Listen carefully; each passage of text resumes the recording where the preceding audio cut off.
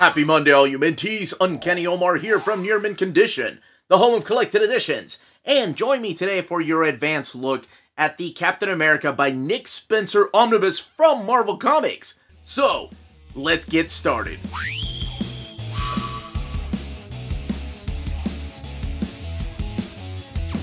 Before getting started, a huge thank you to David Gabriel and the fine folks at Marvel for sending us an advanced copy of this omnibus. This omnibus is due out in the direct market and book market on February 14th or 15th, depending on where you get your books. So what we're looking at here is the Alex Ross cover. This is the direct market cover. On the left-hand side is your standard edition cover, that one by Jesus Saiz. And again, there is a difference in the spines. Sometimes Marvel does that. Sometimes they don't, but lately they've been doing that between the direct market and the standard edition cover. But I did want to point out that there's a different spine as well as a different cover. But let's shift the focus back to this. I'm so glad they decided to use this cover. Alex Ross is a big fan of Captain America. He's the one that designed the Captain America Bucky Barnes costume, and he's the one that helped out with this costume design, I want to say. But yes, big fan of this costume. What the heck does this even mean? Well, it's a take on that classic Captain America issue, the very first one from the Golden Age. But why is he punching this old guy? And why is Winter Soldier down here? Well, we're going to find out a little bit about those stories here in a second, but just wanted to showcase this right here. There's a little bit of a blurb up here. Spencer's dark take on a compromised Steve Rogers is the perfect metaphor for our troubled times from the comic book resources. Interesting blurb. And Captain America by Nick Spencer, Daniel Acuna, Angel Unzueta, Javier Pina, Paul Renaud, and Jesus Saiz. And there you have Sam down there, Marvel Omnibus. And then the back with just that shape of the shield right there with these two caps. Who's this guy? When exactly does all this take place? The other thing I was going to say is some of this has already been collected in these two complete collections right here. Captain America, Sam Wilson. Or rather, Sam Wilson, Captain America. But really the spines say Captain America, Sam Wilson. Some of it was collected in here, and then some of it collected in this volume right here. So it's a 2-volume set. However, it doesn't collect the other stuff that's in here, so this has more. Before we even get to open it up, though, I want to say that this reads right after the events of Nick Spencer's Captain America, if you're reading this in chronological order. And of course, that takes place after Ed Brubaker's run. So, in case you're reading these in omnibus format, this goes right after the Rick Remender omnibus. There is going to be talk of some spoilers, because even the title spoils some of the things that are happening in the story. So just in case you don't want to hear anything and you just want to get to the... No, even the extras. Nope, don't even look at the extras. The extras will spoil some of the story for you. You just want to look at the binding and what the pages look like, the paper. Sure, just skip ahead. I'll put a timestamp at the description of the video. There are 2 ongoing titles here. And one of the titles, well, it's a little bit of a spoiler. So, again, don't want to spoil it for anybody. But before we even talk about that, before even just giving you all a heads up, let's look at it underneath the dust jacket right here with these 2 opposing forces and the shape of the shield in front of them. Now, we can put up the little graphic. There we go. Not going to go into detail as to how a lot of these things happen, but I do kind of give you a heads up, just in case. So, you've been warned! Alright, let's dive into this book. Okay, let's crack this open. We have some navy blue pages, I like that, or end paper rather. And here is a nice shot of the new Captain America and this young man right there. So, Captain America by Nick Spencer. Here is all your credits, where you're going to find each issue, or not where you're going to find, I'm sorry, who the creators are behind each of these stories. So there is quite a bit collected in here. We're going to talk a little bit about that, and talk about what led to Sam Wilson being Captain America. Well, that can be found in the pages of the Rick Remender Omnibus, Captain America. Now, in there, Captain America, Steve Rogers, has been restored to his natural age. So he's an old man. He can't carry the shield anymore. So he gives it to his friend, Sam Wilson. We've seen that before, right? We've seen others pick up the shield and become Captain America, whether it was John Walker or whether it was Bucky Barnes and now Sam Wilson. And it is a different type of Captain America. And there's nothing wrong with that because Bucky Barnes himself was Captain America and he was a lot different. Now, this collects Captain America Sam Wilson 1 through 17, Captain America Steve Rogers. That's why I told people to go ahead and jump into the binding of the book. 1 through 11, Avengers Standoff Welcome to Pleasant Hill, Avengers Standoff Assault on Pleasant Hill Alpha, and Avengers Standoff Assault on Pleasant Hill Omega. Civil War 2 The Oath, just the one shot, and then material from Free Comic Book Day 2016 Captain America #1.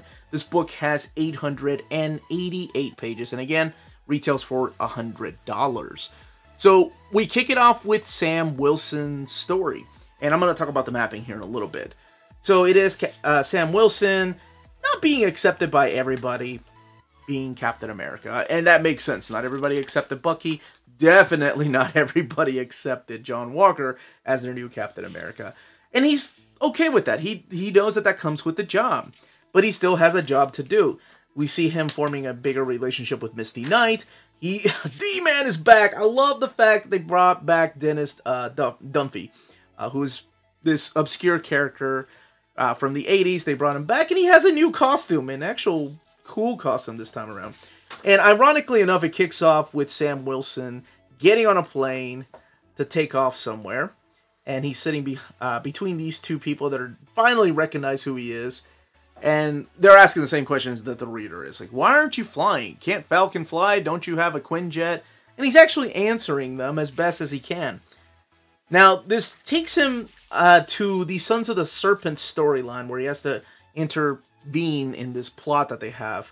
And Captain America, well, no longer Captain America, but ex-Captain America, well, I guess once Captain America, always Captain America, but Steve Rogers shows up and tells him that he can't do that. It's beyond his jurisdiction, so he has to stand down, because for some reason the Sons of the Serpent are protected, but you'll see what that means here in a little bit. But one of the best things about this run is the return of this right here. I did not expect to find that. I read these in trade paperback, not the complete collections I showed earlier, but the smaller trades as they were coming out, and I was just like, what? People wanted this? I love the fact that Cap Wolf is back. But it's not really just Cap Wolf, and now it's, I guess, Foul Cap Wolf, as they call it. And that's what makes an appearance here. So immediately that, to me, brings back a lot of the 90s memories. But I'm a big fan of Mark Gruenwald's run. And Cap Wolf was always, you know, one of these things that a lot of people hated, but I thought it was pretty fun. Well, mainly because Wolverine showed up in that story arc. So Dr. Malice is doing a lot of experiments here, and he is Cap Wolf for a while. Sons of the Serpent are attacking, and then we get an introduction of this very important character. There's a couple of introductions here. Two I'm going to be talking about. So this is a character that we meet through these pages of the new Sam Wilson Captain America. And this is Joaquin Torres, or Joaquin Torres, who, from the look of this and the color scheme, will become an important character, and more of a sidekick character. Now, through some experimentation, he does get wings, and he has other kinds of powers. But that's right, he is going to become, just showing what the gutter curve looks like before we come back to that, focus on that, and of course what a white page looks like, and then we'll talk a little bit about that. But he does become the new Falcon. So this is a character that actually appeared in the Falcon Winter Soldier miniseries, and he does make an appearance here. He's a little bit different in that series. I don't know, maybe they bring him back. And then after the first 6 issues, we get the Avengers, what is this? The Standoff, Welcome to Pleasant Hill. So Welcome to Pleasant Hill is a brand new storyline that it doesn't really focus on Captain America, Sam Wilson, or Steve Rogers, but the ramifications of it will bring in a new series. Now, we also meet another new character through here. And this is, what is her name? Avril, is it Mackenzie? Avril Mackenzie?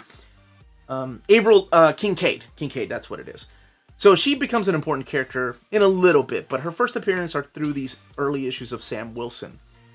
And basically what this does, by the ending of this, we get Steve Rogers back to his young look. So that's why there's another title in here called Captain America. Now, to celebrate the big 75th anniversary with Steve Rogers coming back, there's a couple of backup stories here.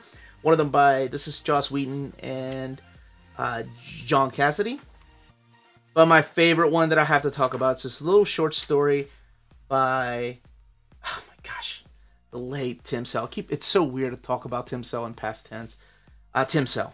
I love this story. It's a little silent story with a little bit of dialogue in here just between Steve's mom and Steve when he was a little boy. He goes and breaks into a Hydra station, and in there's a U.S. Army vault, and you get to find out what's in there. And it was something special between him and his father, and you can find out what it is by reading the book. I just thought it was such a special, short little story, and to celebrate Captain America's 75th anniversary. Now, of course, you may be wondering, wait a minute, if Steve Rogers is back, then why is Sam Wilson still Captain America?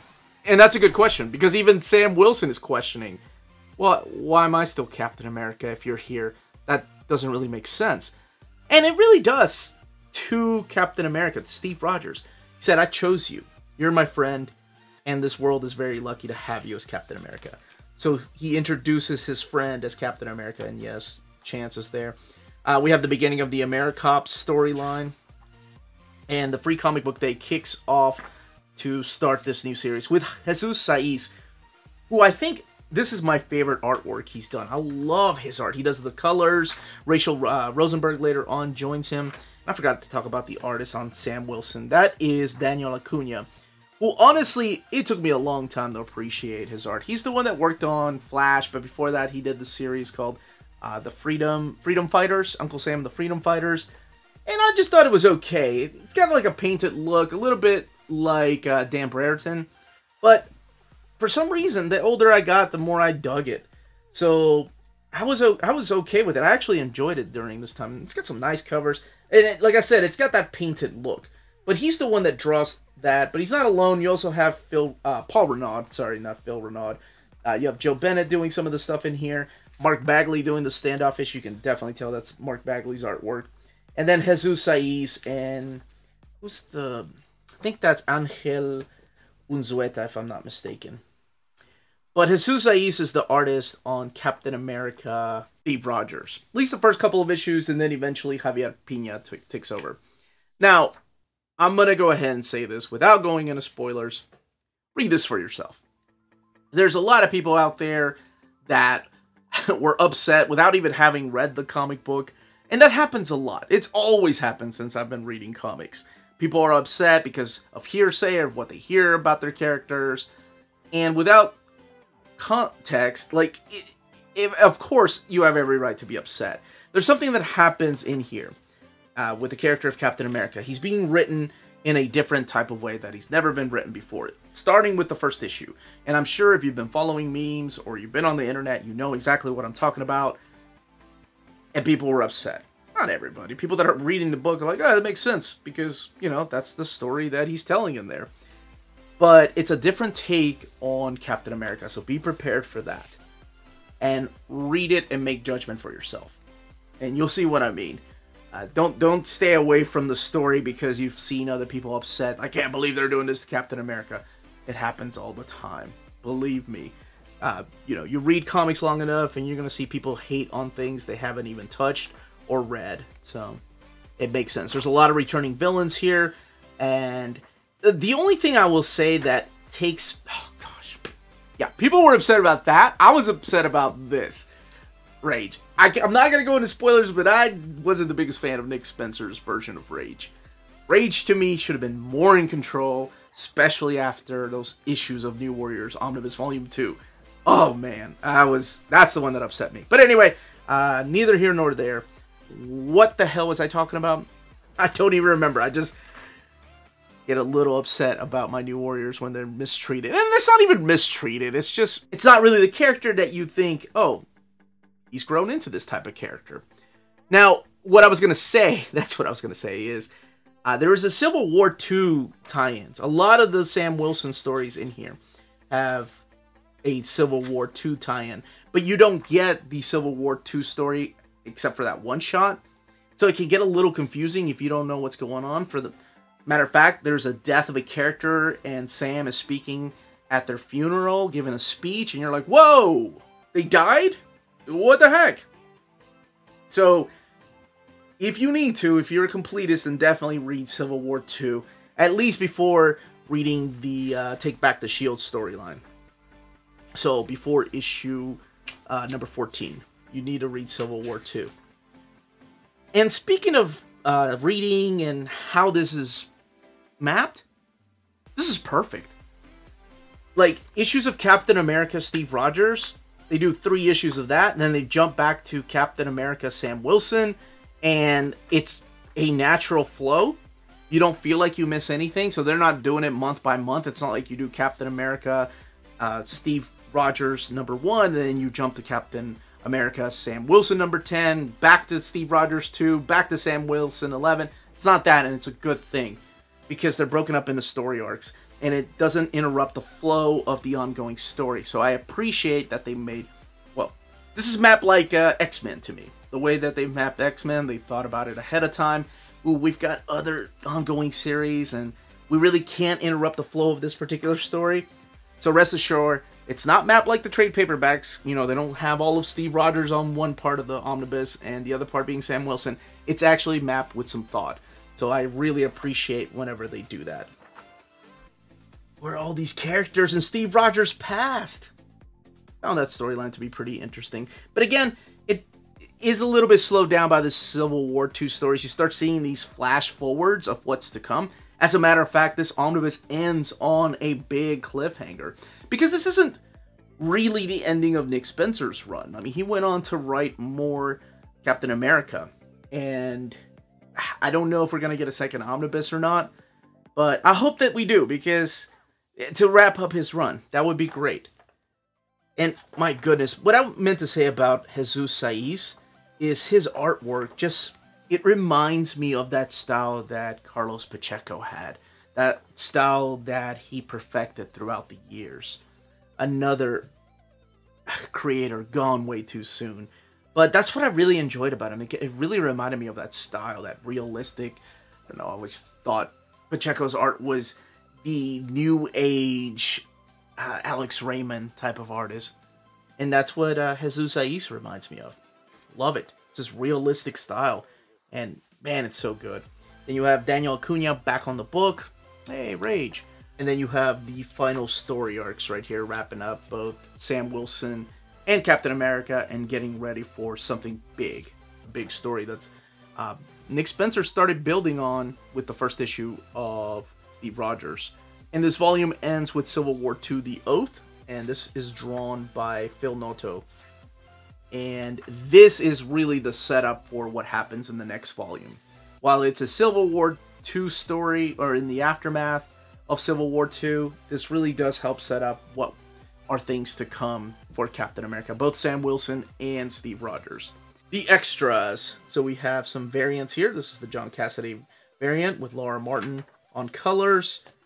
Mahmoud Asrar, Steve Epting variants, making sure these don't spoil anything. This is the take on Captain America #1. So I guess, is it a legacy variant? Nope, doesn't say it's a legacy variant. But this is what the direct market cover is based on.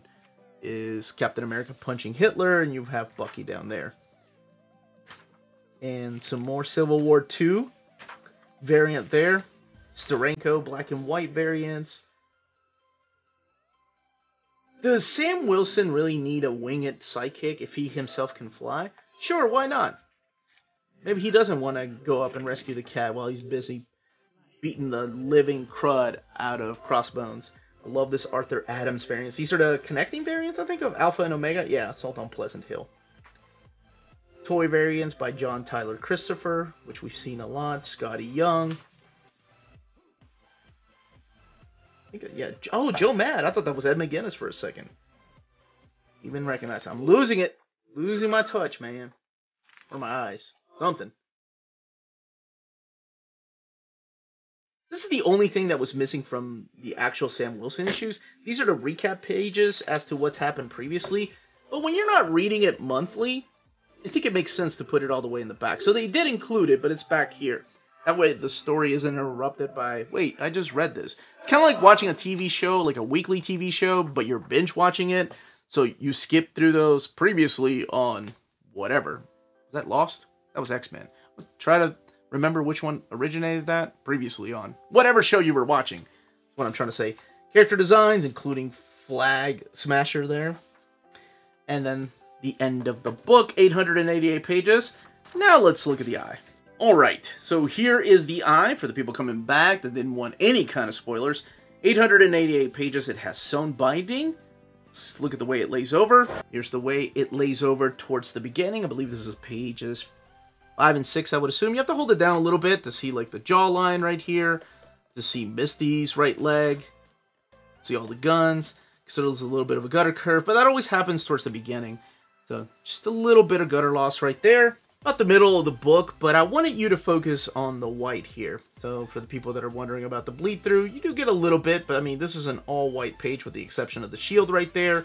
So you get a little bit of the art bleeding through. Where you may see some of the word bubbles bleed through, but let me see if I can find another page. Or the way, actually, let's look at the way this lays over towards the back of the book, where we have a lot of whites, and these are just recap pages, so not much of spoilers. But you can kind of see some of the character designs bleed through from the opposite page right here. So, there you go. That's it. That, as they say, is that. If you're interested in purchasing this book, don't forget to check out our sponsor, cheapgraphicnovels.com, your online home for graphic novels and collected editions up to 50% off cover price. They have excellent shipping and prompt and helpful service. Check out their bargain deals for up to 90% off cover price. And don't forget that CGN also takes pre-orders. That way you don't miss out on the hottest releases. And they are currently running a special promotion for you Minties. If you're a first-time customer, after receiving your order confirmation email, reply back to that email and let them know Near Mint Condition sent you their way. They will then apply a free shipping promotional credit to your next order in the US. Cheap Graphic Novels, your source for the hottest books with the kind of deep discount, quality shipping, and customer service that will keep you coming back for more. And that was the content, the page count, and build of this omnibus. Let me know in the comments down below if you are picking this up, if you are a fan of Captain America and you just have to have all the Captain America in omnibus format. If you read these issues in trade paperback or single issues or complete collections, I would love to know what you think about the book and the stories. If you have any questions, leave your questions down below. Don't forget to smash that like button, subscribe, and ring that bell for notifications to let you know when our videos are going live. Thank you so much to our patrons for making videos like this possible. Everyone, stay healthy and safe out there. Much love.